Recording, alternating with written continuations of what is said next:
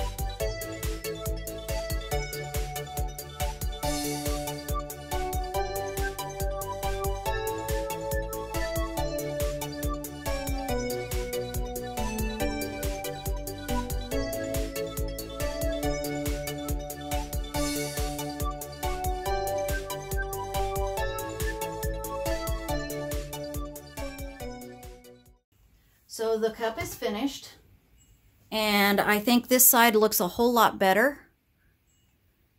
The first side I tried looks really muddy. When it comes right down to it, this machine just isn't powerful enough to get all the way down to the metal on this, the coating on this cup. The coating on this cup is just way too hard for a 20-watt machine. So now we can peel off the bottom sponge.